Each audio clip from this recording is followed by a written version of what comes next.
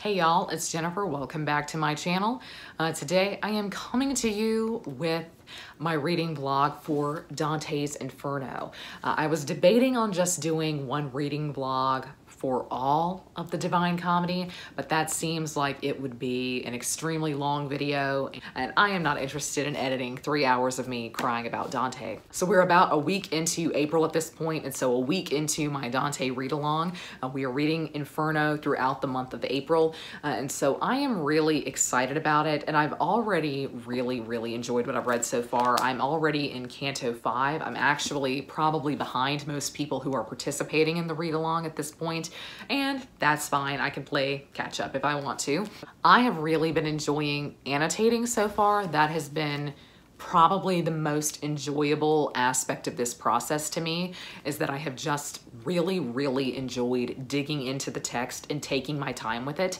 And I thought that I probably wouldn't like a really long schedule with this, but I actually am really enjoying it.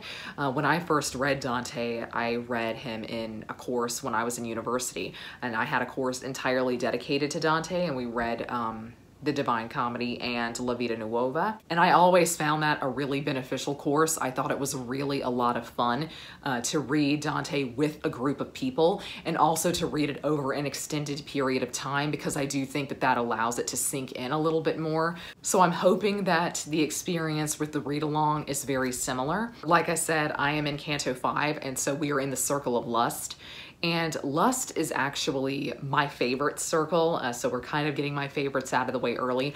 There are definitely other instances in the Inferno that outweigh Lust, but I actually just really like all of the people that we get to see in Lust and in Limbo. I think you can tell a lot about the medieval mindset by who shows up where in Dante's Inferno, and so I just really like to dig into this from all sides. I think it's a really beautiful work of poetry.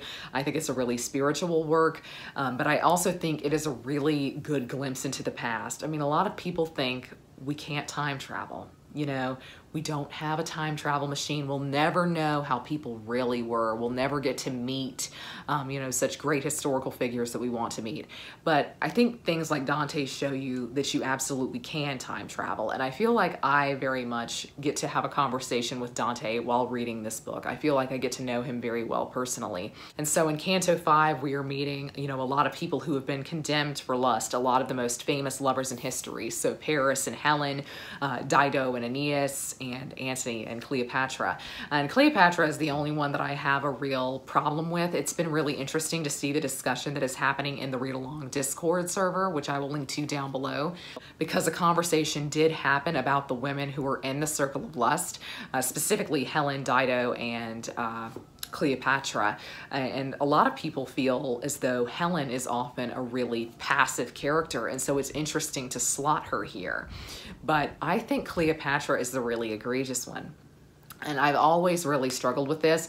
I don't think this is Dante personally at all. I think this is, again, the medieval mindset, because I think it was very common knowledge at the time that this is how Cleopatra was perceived. Cleopatra was perceived as somebody who slept around, who was promiscuous. And yet it's not really true. We know of 2 men that Cleopatra was with, and she was with them for a very long time in committed relationships. And so there is a lot of sexism that's folded into the medieval mindset, especially about women like Cleopatra, because Cleopatra was a very dynamic person. She was the leader of a country. She knew something like 13 languages. She was really intelligent. She was also apparently very beautiful. And I think this is a way to break her down. I think historically it has been a way to break her down, and so I don't blame Dante for his opinions on Cleopatra or for slotting Cleopatra here. I think she had to go somewhere, and so I think this was a really interesting area to put her, and to put her with Antony. And from that, you also know that he really is going to blend myth and history together, because Helen and Dido are here. Helen in Paris, Dido and Aeneas are in the Christian afterlife. And in an earlier canto, that's how they essentially enter. Inferno is by Charon, the ferry boatman who's really famous from Greek mythology, who guards the underworld, who is essentially the ferryman who will take you into the underworld. And so there's a lot of overlap between Christian imagery and mythical imagery, specifically Greek. And that's really interesting because I've also been dipping in and out a bit of one of my favorite Dante biographies, which is by Barbara Reynolds. And she was talking about books that we know Dante read as a child. And so one of the books that he would have read was this book, a school book that actually talked about the comparisons between Greek and Roman mythology and Christianity and what kind of overlap there was. And so from an early age, this is something that Dante clearly had to be thinking about and pondering. I will check in with you later and show you a couple of other Dante editions that I have that I'm planning on dipping in and out of and looking at their notes and comparing with this. I really want to stick closely to the Mark Musa translation, but I also really would like to compare it to other translations. I do have a John Ciardi because I went to the used bookstore and was able to find a copy of that. And I also now have the Oxford World's Classic Edition, which is by Cesson. And so I am really interested to see what the notes in that are because there are some absolutely incredible maps. So I will show those to you. I am just really excited about this read along, and I'm hoping that everybody participating in it is having a really good time. But I will definitely check in with you later. So here are all of the editions of Dante that I am planning on reading during this read along. So I am mainly reading the Mark Musa. That's the one I'm tabbing, as you might can see. So I am really enjoying that. This is still my preferred translation, but Svea had me convinced on this one. I will link to Svea's channel down below. She doesn't really, I think, like this translation. I think she thinks it's serviceable. And so far, that's the way that I feel. But the notes in this are so incredible. There are so many charts, so many kind of character maps. Like there are charts that will tell you who pops up where in each circle of the Inferno or Purgatorio or Paradiso. Big names, big historical figures or mythological figures. And I think that can be really, really useful. There are also, of course, maps, but I really love the notes in this edition. And this is the John Ciardi translation right here. And I love the size of it. It's just really wonderfully big and floppy. And I love this translation. He is trying to replicate Dante's rhyme scheme, I believe. And I actually think he's quite successful at it. I really think the translation is beautiful, but I think the notes are a little bit lacking in this edition. I think this edition is pretty much the best of both worlds. This is my favorite translation of the three, but the notes are only middling. This is the most fantastic collection of notes on the Divine Comedy that I've read. I'm just obsessed with it. Almost half of it are notes, which I think is really, really wonderful. It's also just stunning. It's just stunning. I love the portrait of Dante here. So for instance, where I think the notes are a little bit lacking in the portable Dante, so I just read the canto that was a little bit about Florence and him kind of criticizing Florence. He talks to somebody who is in Inferno who remembers Florence and wants to kind of get information from Dante. So they kind of have a conversation, and the sinner who's in Inferno can actually see a little bit of the future. And he says, there are two noble men left in Florence. And you would think that the portable Dante would make note of that and would tell you who those two notable men are. But it doesn't. It doesn't mention them at all. Now, this edition does, and it says we don't know for sure who they are. It could possibly refer to these couple of men. And so I think Mark Musa's thought process here is if we don't know it for sure, I'm not going to include it in a note. Whereas Cesson, who is the translator of this Divine Comedy, must decide that that's valuable, that the notes are just as valuable as the text, which I think there is a complete reason for, and I actually really agree with that. I really, really love reading the notes of Dante almost as much as the text itself. It's just a lot of fun. And I keep calling him Cesson, but I'm not quite sure he's French. Let me check. Evidently he was from Bristol, so I can just call him Cesson, I guess. Cesson? If you know how to pronounce his name, please let me know. Charles Cesson. So I just really love this edition, first of all, because it's in the wonderful Oxford World's Classics, and they have largely become my favorite version of classics because aren't they just beautiful? And they're so floppy. They just stay open, really lovely. I'm also, of course, adoring the Mark Musa translation, which I am annotating, having a lot of fun with. And this is the big John Giardi, which is huge, but I am enjoying digging through each of these. Just want you to know that Canto 5 is absolutely one of my favorites. And this is really one of my favorite instances, and I wrote that there. I guess you can see perhaps my favorite instance in Inferno after Ugolino, who I'm sure we will get to soon. But this is the instance of Paolo and Francesca. And so this is just so beautifully written. My favorite part is Our Galahad was that book, and he who wrote it. That day we read no further. There's a lot of Arthurian elements to this part, but this is absolutely one of my favorite parts of the Inferno. I also love this. Love, quick to kindle in the gentle heart. Seized this one for the beauty of my body. Torn from me, how it happened still offends me. Love that excuses no one loved from loving. Seized me so strongly with delight in him that as you see, he never leaves my side. Love led us straight to sudden death together. Hyena waits the one who quenched our lives. These were the words that came from them to us. I think Paolo and Francesca are some of my favorite sinners in Inferno because they are just really fascinating. Francesca is a really interesting character, and she's one of the few women that feels incredibly dynamic and well-rounded, and that goes for me across the entirety of the Divine Comedy. I actually wrote a paper when I was in my Dante class on women in the Divine Comedy, and I focused in on her quite a bit. Her, La Pia, who is in Purgatorio, and of course Beatrice, who is in Heaven. La Pia is really interesting. I'm excited for people to see her. She's one of my favorites.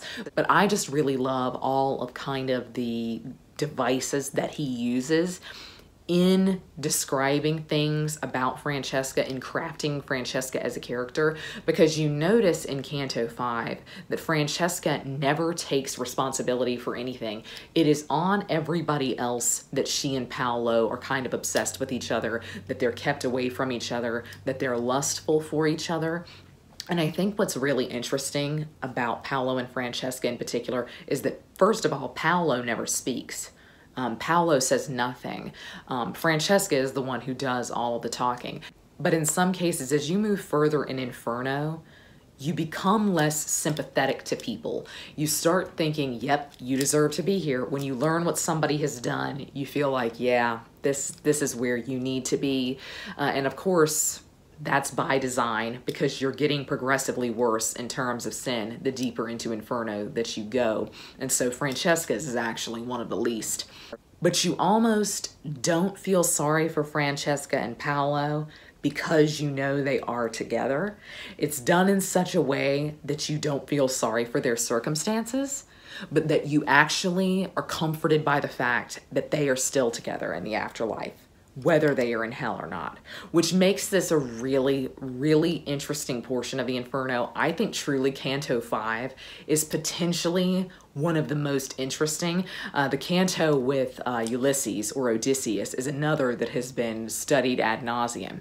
But I think these two are probably the most interesting in terms of scholarship and in terms of just being very thought-provoking. I just adore Francesca and Paolo.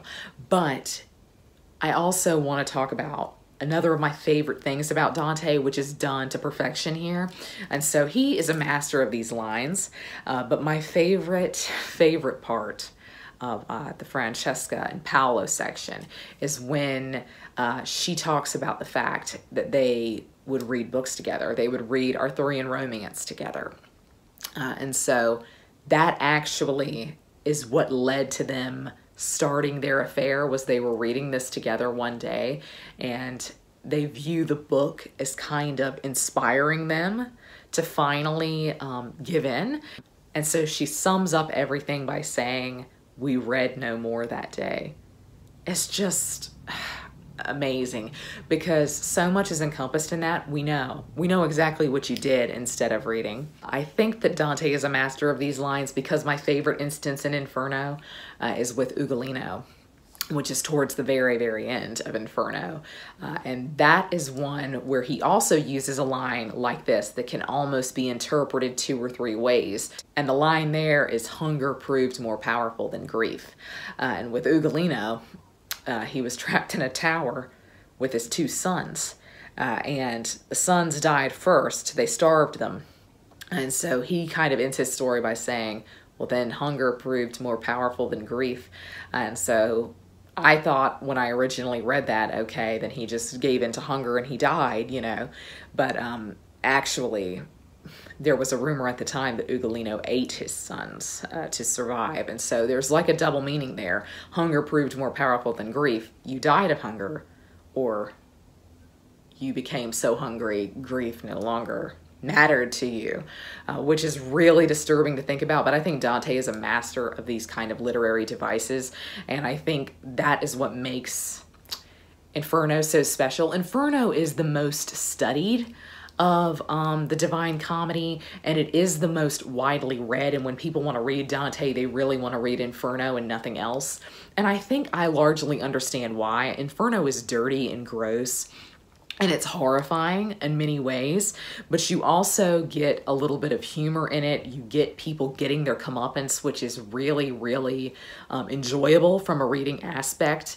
And the rest of the Divine Comedy is a little bit more philosophical in tone, or a little bit more kind of harder to comprehend. I think you very easily visualize what's happening in Inferno, whereas in Paradiso, it's like beyond me sometimes what he's talking about. But I think that instances like Francesca and Paolo do make Inferno stand out above the rest. But I also wanted to talk about in Canto 10 about Epicureanism, which is really fascinating. There are a lot of people condemned to hell for Epicureanism in this canto.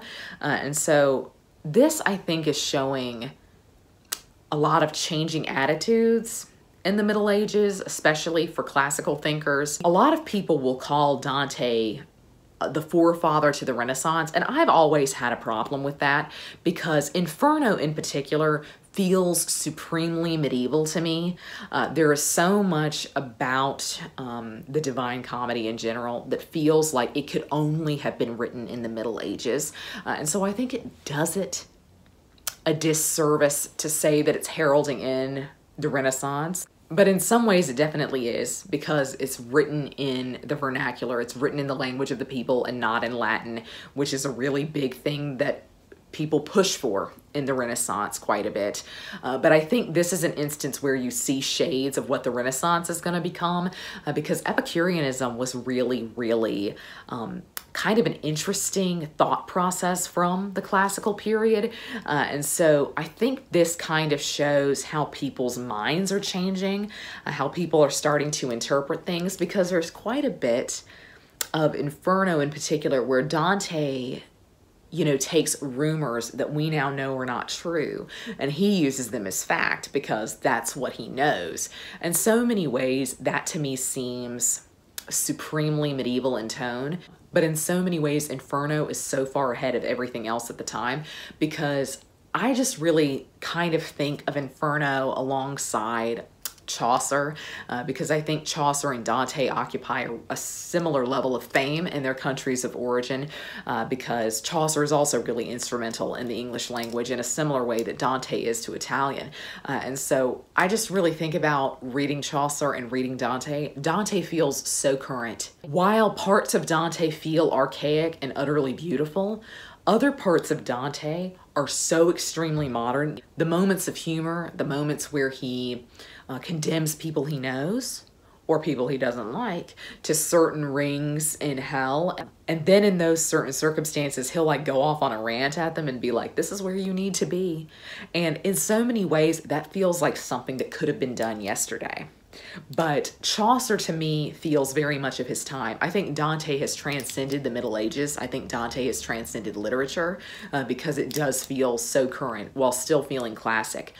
Chaucer only feels classic.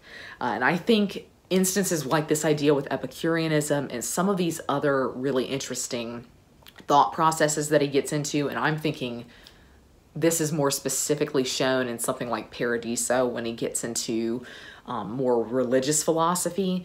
A lot of that feels very nuanced and very new. It feels very Renaissance minded. So I do have to say that I do see shades of the Renaissance in Dante. It used to really irritate me because I think people often say this to say, well, Dante is better than the time period in which he was living. And so it kind of smacks of people saying they hate the Dark Ages or the Dark Ages were dark, which is a pet peeve of mine. It's something that really irritates me because a lot was going on in the medieval period that was really progressive. And Dante is one of those things, so don't steal him away and say he's better than his time period. We have Petrarch to thank for that. Petrarch started that. But that's what I have for now. So I will come back to you later. Another of my favorite quotes is in Canto 13, and this is the Florentine suicide, who I think kind of goes nameless. And he says, "O souls who have just come in time to see this unjust mutilation that has separated me from all my leaves, gather them round the foot of this sad bush. I was from the city that took the Baptist in exchange for her first patron, who for this swears by his art she will have endless sorrow. And were it not that on the Arno's bridge some vestige of his image still remains, those citizens who built anew the city on the ashes that Attila left behind would have accomplished such a task in vain. I turned my home into my hanging place." There's a lot about this canto that I think is extremely interesting because I like that the defense of the other guy, is it Pierre della Vigna? He has kind of constructed his defense like a law defense. It's very much in the style of Cicero. And I think this is another moment where Dante just shows off. I think that happens a lot in the Inferno. I think the Inferno is a really special piece of epic poetry because so much of it is done in so many kind of different styles. And I think this is an instance that was really, really unique in terms of language and in terms of structure. I also really love the kind of random metaphors. He'll put in, you know, really random metaphors that take up multiple stanzas that really do kind of describe things extremely well. And I really, really love his gift with metaphor as well. But this is another of my favorite cantos. Okay, welcome back to our last update on reading Dante's Inferno. I kind of stopped updating after a while because I thought it might just be more worthwhile to kind of put all of my thoughts together here at the end, and also because I have been procrastinating on my own read along. And so here it is. Today is actually the last day of April, so we are supposed to be finishing today. And I knew when I started it that I would leave everything to the end, but I also really wanted to enjoy taking my time with it, so I think we made a good choice moving to the more monthly schedule, reading Inferno across the entire month of April, because I do think Inferno is the easiest of the three to read, and you'll have to tell me down below if you feel like that, if you've read this before, but I do think Inferno is the most digestible. So this is the one that people can probably read the fastest. I think that things get denser as we go along, with Paradiso being, I mean, potentially the most dense. So I really do think we made a good choice here. But I thought I would tell you kind of how my reading has gone physically in terms of notes. So I have been annotating the portable Dante, which was my goal all along and is the main translation that I've read. So there we go. There are all of my tabs. And we went off the rails a bit with tabs. I know I said in the beginning I wasn't quite sure whether or not I would stick with annotating everything, and I definitely did not. I definitely decided that only overt references to things that are like in mythology, literary references, or biblical moments, because there is so much biblical imagery in this that if that's what you wanted to tab, you would be tabbing multiple things on each page. And I think a similar case can be made for other literary references and mythological references. So those tabs kind of took a back seat for me. I rarely tabbed other literary references. So those are blue tabs, and you may not even be able to see any when you look at it up close like this. But something that I am glad that I tabbed were references to people that Dante personally knew or instances that had personal significance to Dante. So even in cases where Dante doesn't necessarily know who the person is, if they were Florentine, I tabbed them as something personal to Dante because I figured it had something to do with the Guelph-Ghibelline conflict.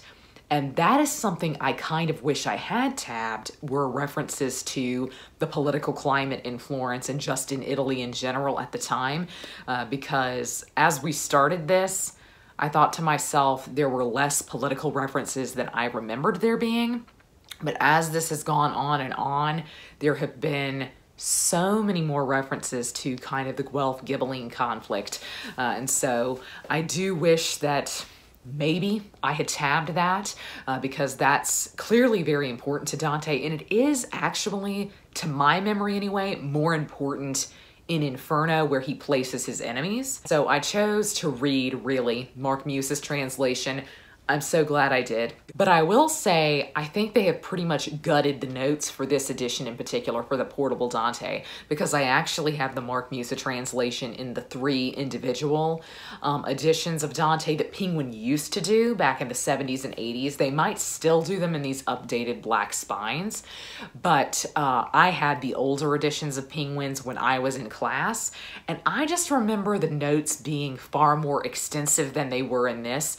This didn't even have a note on every single page, which I found very interesting because certainly there were instances that I believe needed to be noted, especially for a first-time reader. So frequently what I did was open up the notes to the Oxford World's Classics edition and have that open in front of me when I was reading the Mark Muse translation, because there are a good 100 pages of notes you might can see.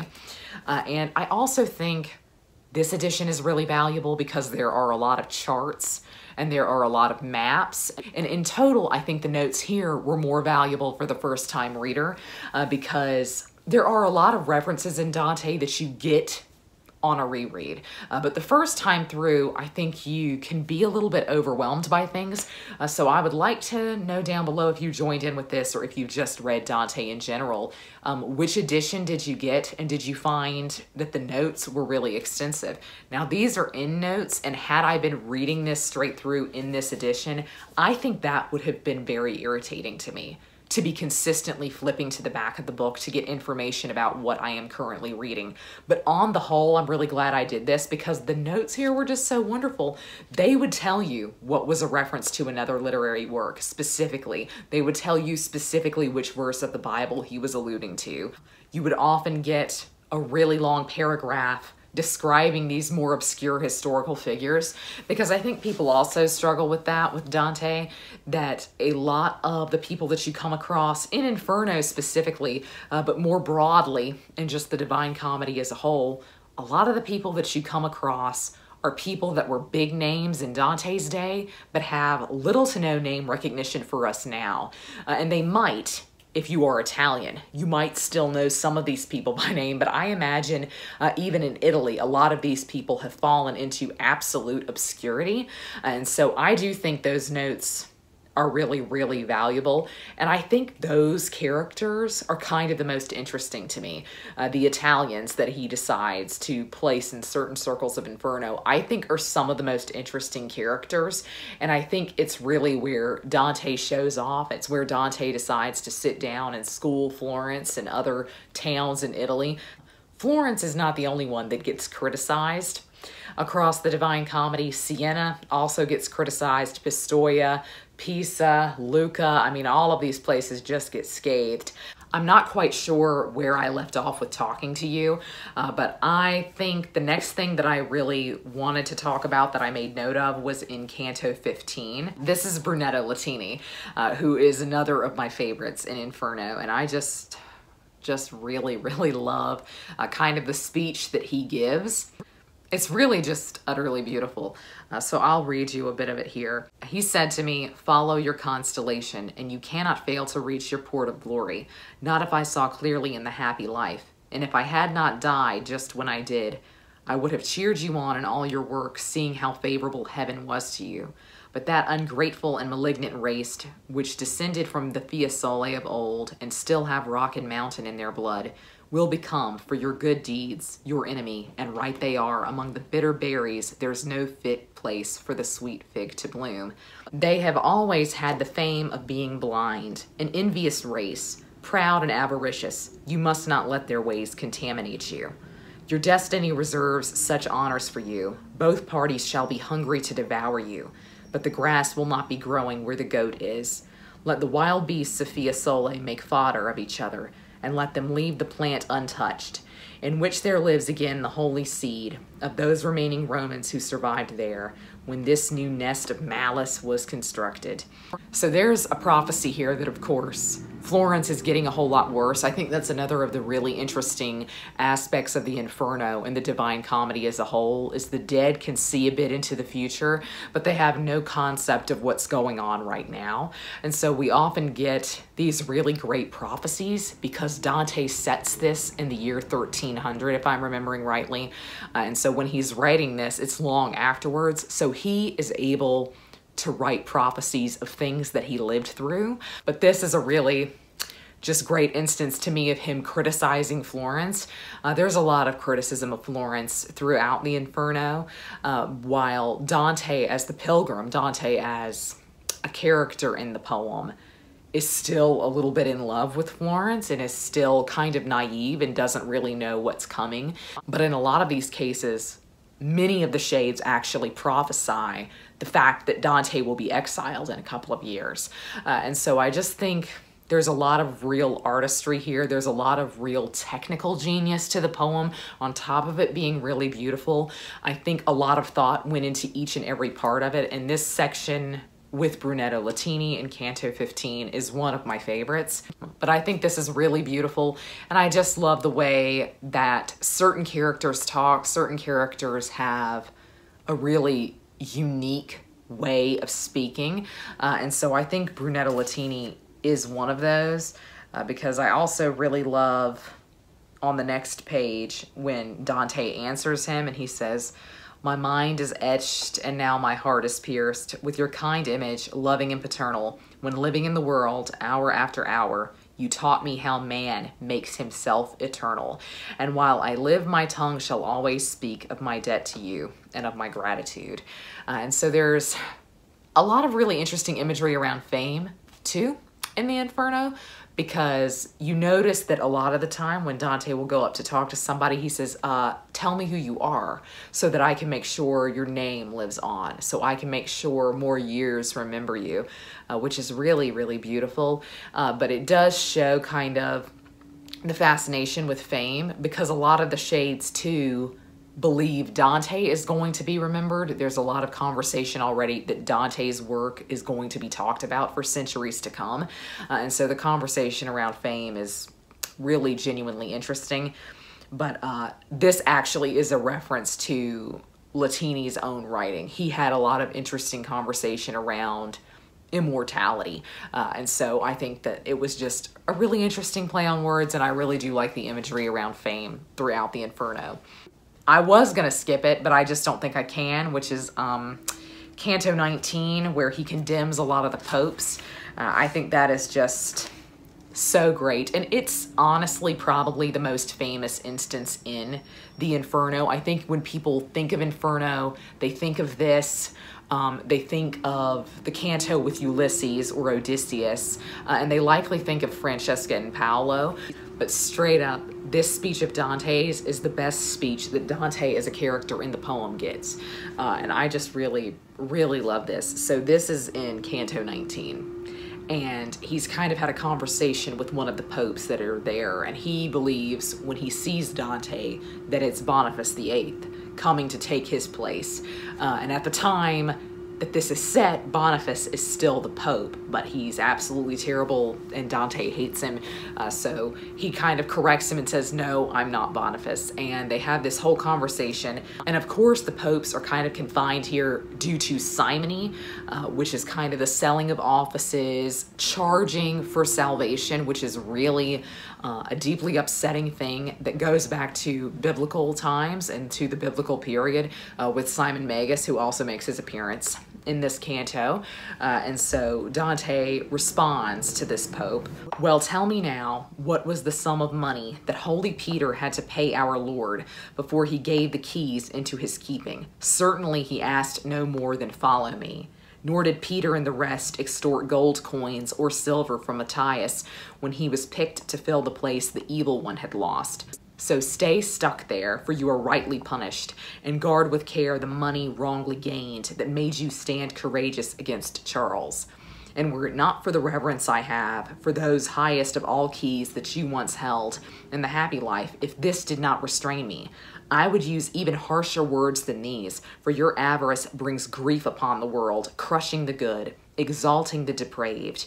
You shepherds it was the evangelist had in mind when the vision came to him of her who sits upon the waters, playing whore with kings, the one who with 7 heads was born, and from her 10 horns managed to draw strength, so long as virtue was her bridegroom's joy.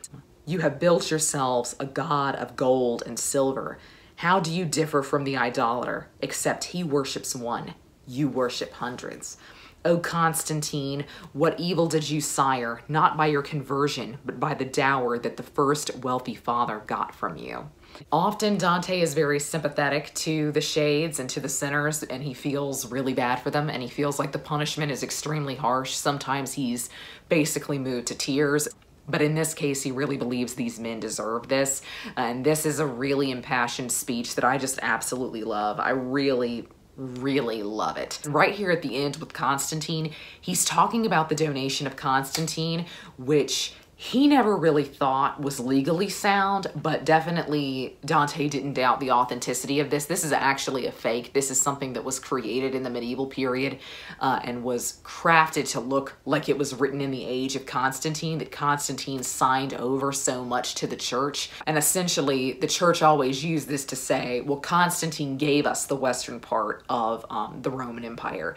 And Dante has always kind of doubted the legality of this, but it actually was a fake. Dante would never have known that, but he's definitely angry about it here. A section 2 that I really thought I would skip, but I kind of feel like we need to talk about this, is in Canto 26, which is the canto about Ulysses. I think his portrayal of Ulysses is really interesting because it's actually a very negative portrayal of Odysseus. Now, Odysseus is the Greek name for Ulysses and is probably the one most people use, and I often go back and forth between them, but I would typically say Odysseus. But Dante created this entire story around Odysseus's last voyage and death. And it's not a very good portrait of Odysseus. It's a really interesting one because I hate Odysseus. I think this is really refreshing. But kind of in the classical period, Odysseus is really revered for his intelligence and his cunning. And I think Dante definitely respects that. Intelligence is also a big theme throughout the Divine Comedy, and you will find that he actually really respects people who were intelligent, even if they were in hell. He really respects certain people. But the reason that Ulysses is in this section of hell is because he uses his intelligence for the wrong reasons. He basically uses his intelligence and his kind of silver tongue to convince people to come with him on this folly and die. And actually, in the medieval period, more widely, conversation around Odysseus was really changing to kind of a darker theme where he was really condemned for acting the way in which he did and using his cunning in the way that he did. And so that's not necessarily unique to Dante, but what is this entire story that he crafts around what happens with Ulysses and his crew in this final voyage. This is found no earlier than Dante, though certainly later works make reference to this.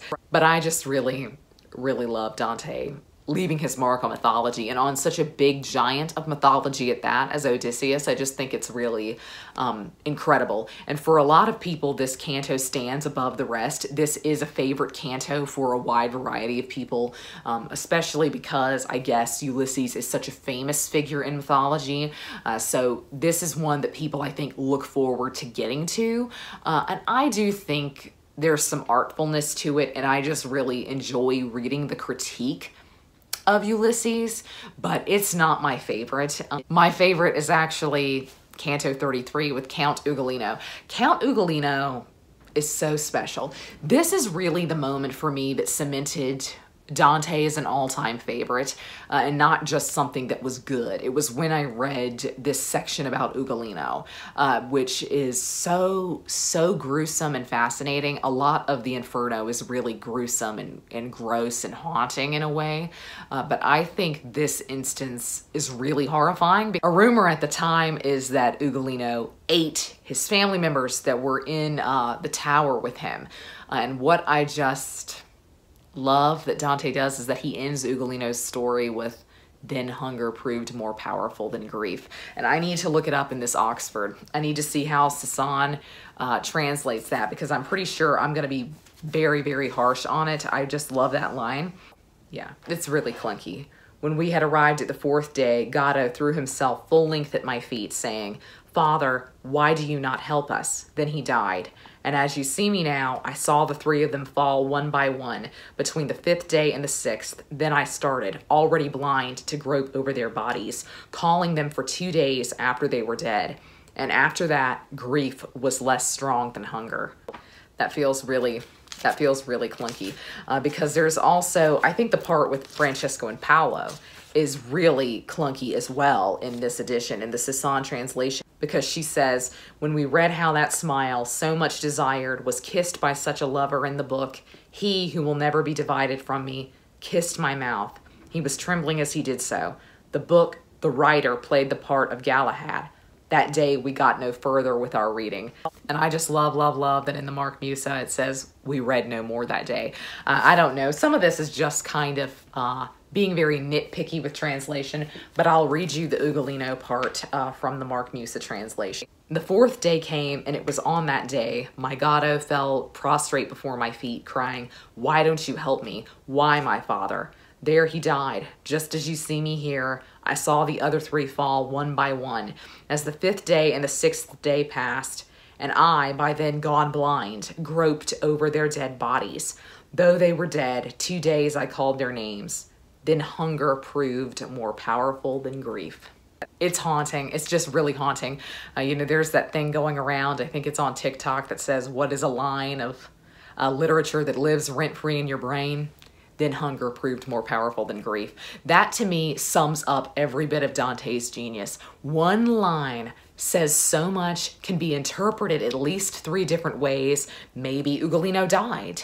The hunger did prove more powerful than grief. Hunger took him to death.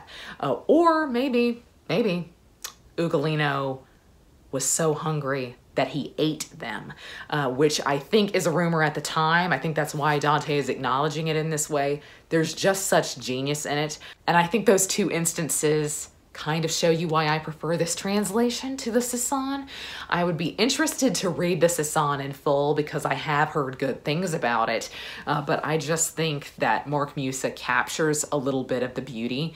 Truly, that's probably one of my favorite instances in literature, and I think it's the perfect note to end on.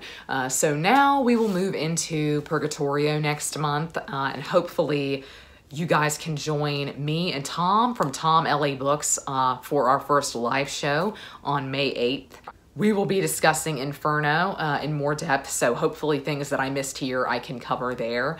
But I want to end on the high note that is the poetic nature of the scene with Count Ugolino. It is just absolutely incredible. One of the heights of literature, in my opinion. I'm excited to get into Purgatorio because I would say, in fact, Purgatorio is my favorite of the 3 in whole. I think there are moments in Inferno that outshine others, but I think in total that I just really love Purgatorio the most. And I think Paradiso I like the least because it is so philosophical in nature. It's very abstract in many ways. So I'm curious to see how people felt about Inferno, but I'm really curious to see how people will feel as we move further in the Divine Comedy. But please tell me your thoughts on Inferno down below. Tell me your favorite moments. But that's going to be all for me today. I hope you're all having a great week. Happy reading. Goodbye.